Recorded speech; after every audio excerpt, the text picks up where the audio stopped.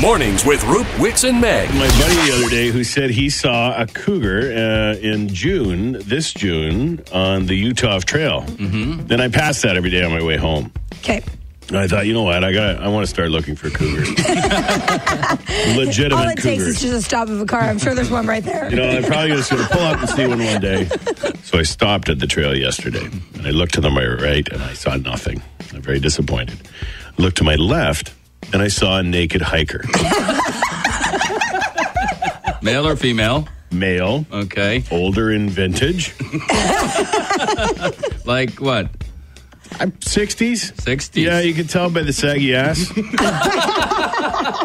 And I won't tell the other identifier, but you can probably, let's just say he had some baggage. Roop, Wicks, and Meg, 5:30 to 9.